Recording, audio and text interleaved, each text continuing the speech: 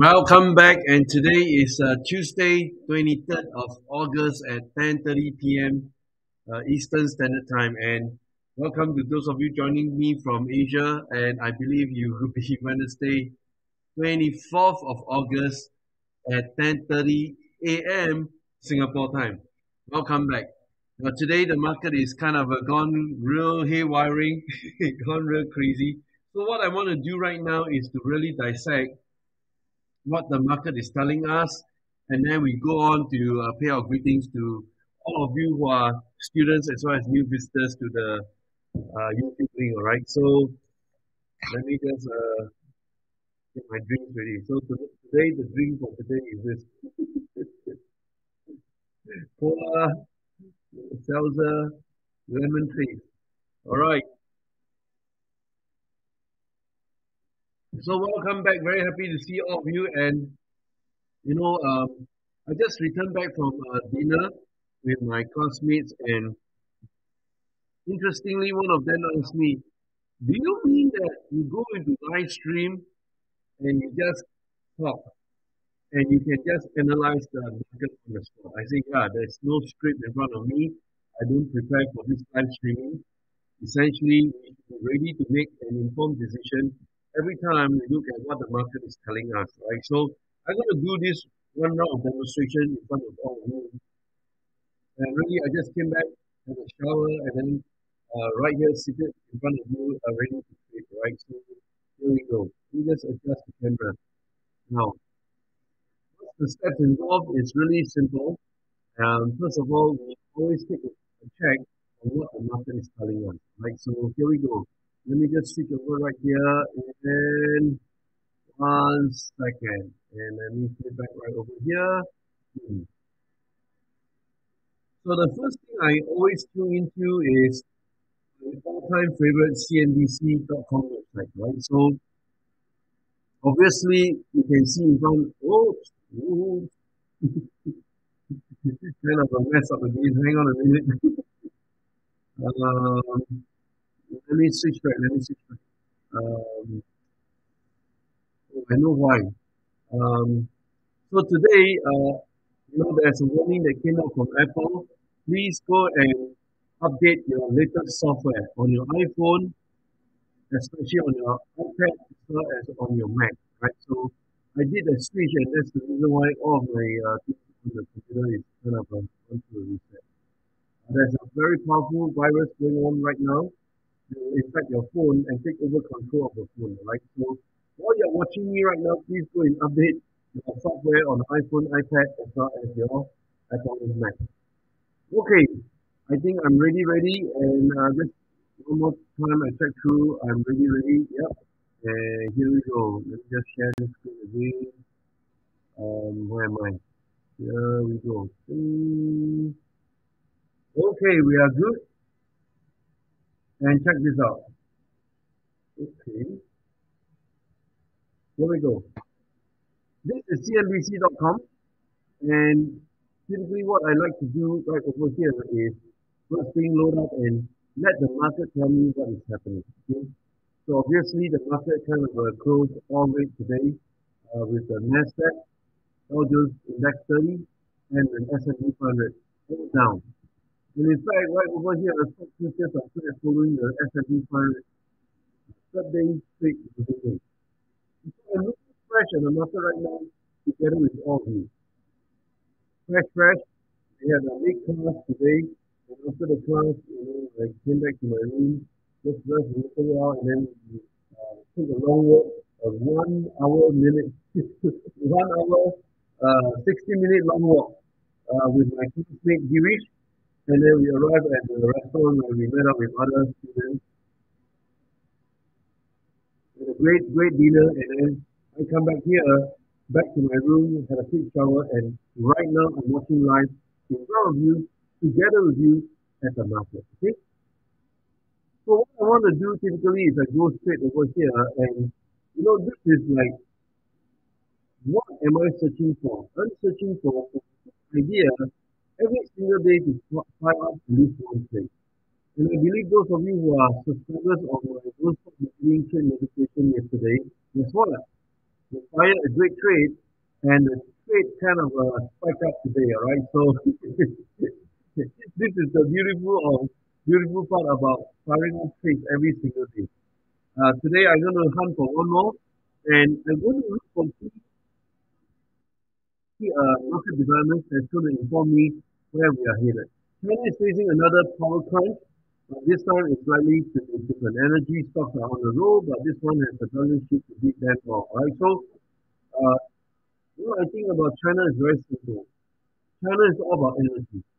The moment China goes full steam on full scale production, guess what? Consumption of oil will shoot up and demand goes up. Supply right now is depleted. The price can only go up, right? So look over here, energy stocks are on the roll, but this one has the balance sheet to keep them on. Things to good, right? We're going to take a look at this one later on, but this is not the key of what I want to share with you guys today, all right? So I will go over as well under the latest news. I kind of zoom in and kind of start scrolling down. I want to know which is the most important information that's going to influence my thinking for today. Okay, this is the energy stock. I want to take a look later on. I just kind of prepare it first. And continue to scroll down. What is the market telling us today, right? Clemen says COVID winners like DocuSign still have time to reinvent themselves, right? What the rise in natural gas prices mean for three of our energy stocks. I'm interested in energy stocks. I'm going to open this up. I'm going to take a look in a short while. And we're going to go down right over here. So not sure kind of shut down most of the retailers out there, urban outfitters. They're going to take a big hit today, right? So I'm not really interested in that. Continue. Apple looks vulnerable to trust strategy thanks to the warning. Right, we're going to take a look at this in a short while and we move on now. Okay? What else is interesting today? Not much. Overall, everyone is just speaking about the Fed Jerome Powell about his upcoming interest rate hike. So this is the first major step and a great conversation with one of my classmates, George. He's telling us, he is sharing me that the market cannot expect like a 50 basis point. 50 basis point and I'm expecting like about 100 basis point. And so the NXT will be a 75 basis point. The rate hike will take place on 23rd of September. That is why in August we don't have a window for FOMC meeting. Okay? So what is going to trigger the interest rate will be very much on the second week of September when the Bureau of Labor Statistics will release the CPI index, CPI data, which is what we call inflation data. We came from an all-time high 9.1, and last month we dropped to 8.5, and um, next month, as in this month we dropped to 8.5, and next month in September, are we going to drop below 8? If we can hit like 7.8, 7.9, then will give us some breathing space, and I believe with that, um, oh, you guys are hearing me soft. One, three. I'm speaking very loud already. Oh no, you're gonna have the mic problem again. Can you guys hear me? Or audio?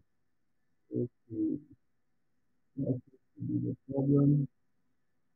Okay, I think I know why already because I logged into the wrong Wi-Fi. Okay. Hang on a second. Okay, how about right now? Are you hearing me better? Uh-oh. Okay, let me just refresh this.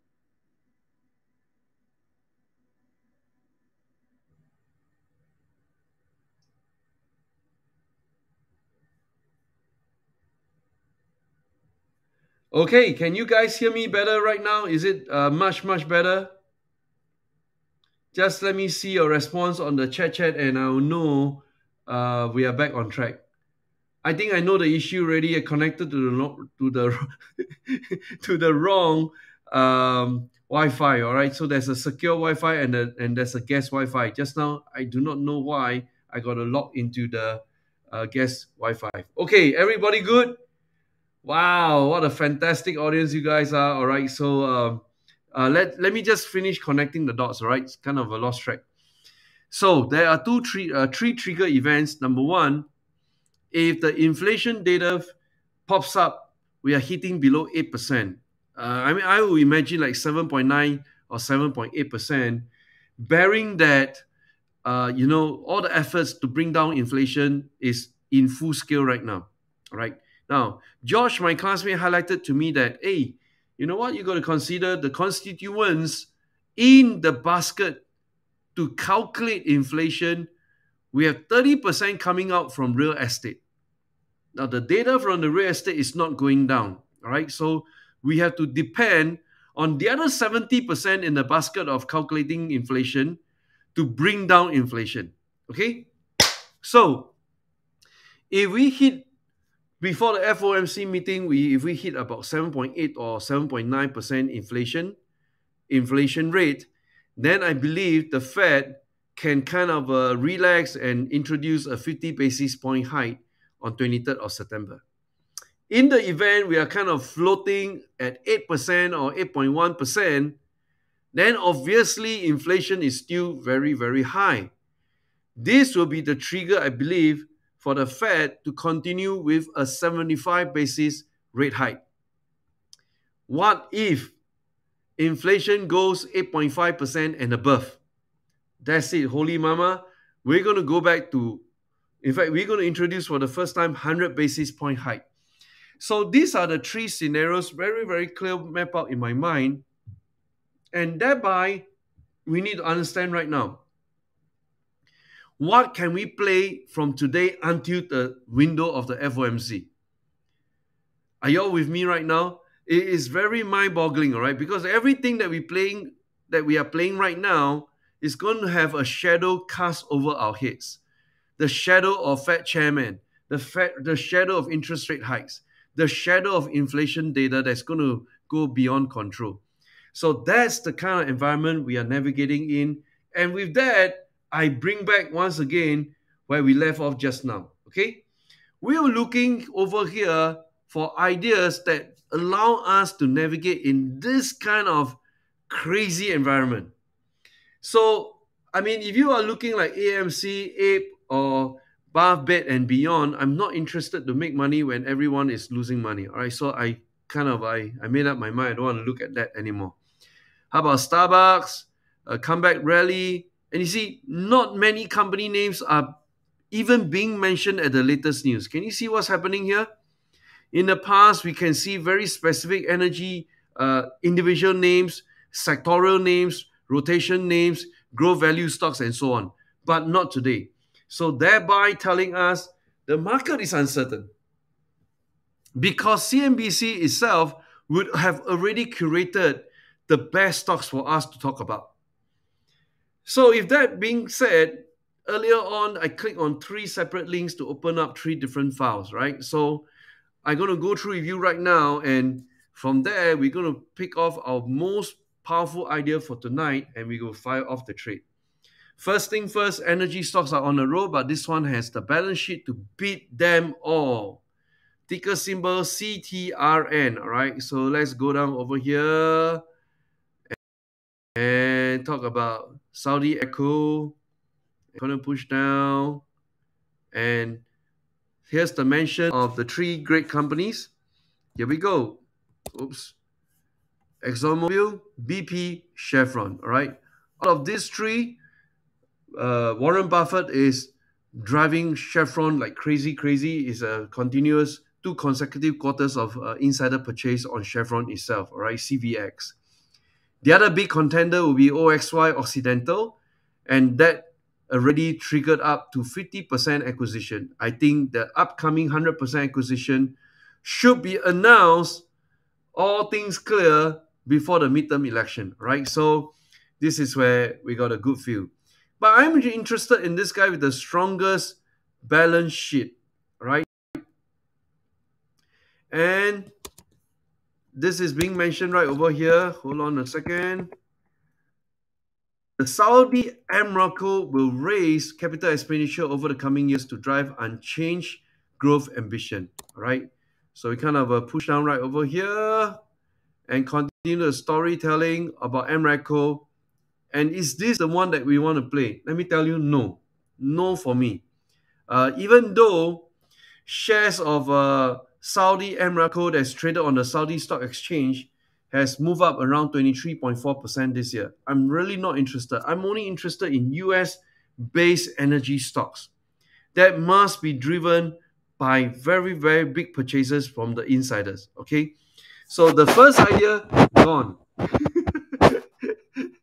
I mean, I kind of moving quite fast right here because I want to cover as many ideas as possible. And then you guys kind of handpick the one that suit your risk reward profile. Okay. The second one, here we go. Right now, we're going to look at some more familiar names. Okay. Which are the familiar names I'm going to look at right now? Here we go. What the rise in natural gas prices mean for 3 of our energy stocks. So this is under those who are part of the Jim Cramer Club. Now, he's always talking about, there's Devon Energy, and today he bring on board 2 other companies. There is Coterra, CTRA, as well as Pioneer Natural Resources, PXD. Okay, so why the thesis for these 3 companies? Coterra, CTRA, ticker symbol CTRA, has natural gas and oil and natural gas liquids. Okay, so the independent gas and oil and gas producer gets more than half of his revenues from natural gas. So this is the team. If you want to play to chase about natural gas, Coterra is the one that you'll be looking at. How about the next one? I want to skip this, and I want to go straight to pure crude oil energy based company. That would be Devon. Oil 2.97 billion or 72%. That is the major portfolio of this company, Devon Energy, all right, DVN. So for DVN, is in the same family as Chevron, ExxonMobil, BP, Occidental, kind of in the same family. But the question is, who is the lead investor among the insiders? All right, so that is a major consideration right now if I'm looking at DVN.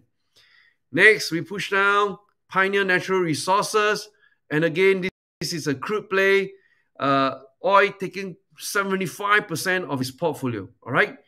So you got some great ideas right here. And you can go and look at the charts later on. But what's important, we start filtering out these companies, writing down their names, and getting prepared to do the detailed analysis on our software. Okay. So I think I'm done enough for this. Done. Finish on energy stocks. I think we got 3 very, very good names right here. And then we kind of end off with my favorite discussion about Warren Buffett #1 stock. All right. And that's none other than Apple itself. Here we go. Let me just move this up. Bong. Now, the thesis for Apple kind of fall into different camps. There's a camp that's very, very strong on Apple. We are looking at the ecosystem of products that's going to be launched, which include iCar. I'm excited about iCar. I think will be the mother of all cars, especially it's being designed and launched by Apple itself. Okay, but let's take a look at a balanced view, what the chart strategies are telling us. And they are issuing out a big word right here, a warning for the whole market. Come on, every time these analysts are like doomsayers, all right? So what is the big deal? Here we go. Short-term fatigue that could have repercussion for the entire stock market itself, all right? So let's hear what they have to say first, and then I'll put on my thinking cap and to connect the dots, right? So here we go. I think Apple is vulnerable, so by definition, that makes the indices a bit vulnerable. It's such a large part of them. So it's talking about a 50-day moving average and so on. I'm not interested in the technicals. I kind of move down right here. Now, this is what you need to see, and later on, we'll plot out against our 2020 bottom left chart, all right? So you are floating right here on a 170, and it's going to break into a high. And what other things that this doomsayer is talking about? And I mean, I kind of look through. It's just very, very technical based. Looking at certain numbers, that's about it. They are not talking about the business. That's the problem with all these analysts. In fact, I should call them the chartists. All right, they are not talking about the business. So let me move this guy out, and we dive straight into the chart itself. Okay. So here we go. Let me open up the chart. And by the way, how's everybody? I want to see who's in the house today. All right. So let me just open this up first. 1 second. And here we go. Wow. This is Apple chart. Right? First thing, kind of let me get rid of my caption. 1 second. Done. All right. So first thing is we kind of zoom out to our bottom left 2020. Move around here. And then you can straight away see, once we do that, this is the box that we need to capture. All right, the 150 box. And the 150 is a very, very strong line simply because of this guy. This very, very strong guy right here. Right? It's just cutting many, many candles there and thereby establishing this very strong support line. But I'm going to zoom in right now over here. Okay? There's a little dip. This guy can't wait to break away. Now, when I say break away, it means like this. We're going to draw like a 180 rectangular box right here to 160. This is the range. Now, why this range is so important is because of this. Here we go. It is touching on the 200-day simple moving average line. It's kind of just sitting on top of it, all right? So 160 is a clear line of sight. And if we take the middle of this rectangular box, we are looking at 170. So we formulate our thesis starting from this point. This is where the way we look at things are very different from the rest out there. Okay. And of course, we can formulate out, go and look at the software data. You can see so many insiders pushing, supporting Apple itself. All right. I think it's ready for a big explosion up, breaking the 180 as the strong resistance line. Okay. So we covered this. And this is what CNBC has to offer to us. And you know, I'm not even diving into the data side of things to show you what the data is telling us. I want just to give you a quick view. How much time it took for me? Less than 30 minutes. All right. So maybe this is the time I bring out all of you and pay our greetings. Welcome back. All right. If you are watching live right now, can you please say something on the chat? And as you know, around this time, my mind started to go zombie already. You know, this is the time I need to touch my bed. So please come and say hello to me. And I look at the pretty. Wow, who's in the house? We have Hua Chen, Jeanette, Eltin, J-Lo. Wow, thank you very, very much. You guys are good. John Trent, Jeffrey. And you know, I'm not getting like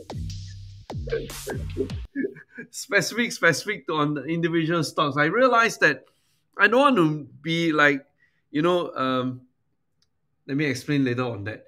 Okay, so that's Calvin. Hello, Calvin. Good to see you and welcome back, all of you. Amanda, wow, long time no see. Some of you like popping in and out of the classes. Okay, so thank you very much for participating in the chat. But let me come back. I want to really go specific, all right? And you know, I'm going to bring out my secret little black book. Hang on a minute. Ugh. Right over here. Ding. And today, I fired off a very, very important trade. Those of you who have been following me, you will know what's the price I fire off, and then we can dive deeper into the discussion. All right. So let me show you the final trade for tonight. We covered energy stocks, we covered Apple. And tonight, it is high time we need to cover this guy. Ready? Three, two, one. Here we go. We need to take a double, triple, quadruple look at Tesla. And because this guy right now is sitting on a 200-day simple moving average line with a beautiful flat line. This is a right now flat line, all right? The price that is trading at 889.75. And you know, when I talk about that number, you guys know what I'm thinking about already. All right. But what is the trigger for and the thesis for Tesla? All right. I want to show you this very important data. I'm not too sure how you guys follow and track religiously, but this is something that, you know, you need to cultivate this very important habit. All right. So let me just show you what I'm looking at. Here we go. Ding. We got a very important tweet today, right? And we're going to discover this tweet and to understand its repercussion on Tesla's stock price. Here we go. I'm looking at none other than Elon Musk. And he's going all out to taunt, to tease, to torture Twitter. Give a little whistle. He's encouraging all the whistleblowers out there to step up and step out. Because obviously there's something wrong with the company called Twitter. And this is my trigger. Ready? Here we go. So spam prevalence was shared with the board, but the board chose not to disclose that to the public. Let me tell you, this is criminal. If the board of directors withhold key material information, they're going to go to jail. Let me tell you, this is not a joke. This is damn serious, all right? So let me read out to you this particular article from the Washington Post. And of course, as I'm reading, you guys can check your reference across different other media. 4 people familiar with the company's processes for spam detection who, like others, spoke on the condition of anonymity to describe sensitive internal matters, told the Post that the company keeps several internal tallies of spams and bots known as prevalence. Can you see this is euphemism? They use a word to cover up the real description, which is actually spams and bots, all right? Across the service beyond the number supplied to Wall Street. The Post also obtained an internal document which was redacted to hide the numbers, showing that spam prevalence was a number shared with the bot. The bot is in trouble, man, I can tell you. The document was supplied to the bot at a meeting Zecco attended, according to 2 of the people. And who is Zecco? Today, he's the official whistleblower of Twitter. This guy is a super geek, super hacker, recruited by Twitter, and recently he got fired. He's stepping out right now to whistleblow on Twitter. This is going to have a material impact on the judge decision overseeing the case of Elon Musk and Twitter. All right. So I look at this, it seems like they're on the path of winning. I'm talking about Elon Musk himself. Right. So what should we do? So this is what we're going to do. You're going to look back here and see the behavior, any like strange giveaway clues, hidden gems. And we're going to do this discovery together. All right. So here we go. Boom. This is Tesla. And what have you got right now? You have a case against Twitter that's going out super duper strong at this moment. And the stock price loves to trade at the $900 range. Okay? That's the first clue. The second clue, and I'm not talking about just the stock price, right? I'm talking about this cluster here. All right, first clue, I use an arrow to depict. The second clue, I use an arrow to show you that the candles just can't wait to break out of the 200-day simple moving average line. Okay? And tomorrow, as on Wednesday, number 3, step 3, we're going to have the stock split. 900 divided by 3, the stock price will drop to $300. Okay? Now, what does that mean? It simply means that the moment the stock price has dropped from $900 to $300, you will be able to attract a new breed of traders with limited capital to own the shares of Tesla. This is what we are waiting for. Okay? So I've given you 3 very important clues. I'm not going to tell you I'm going in whether to buy stocks or to buy options. Nope. This is reserved for those who are part of our Don't Stop Believing trade notification, right? We're going to fire off the trade right after this.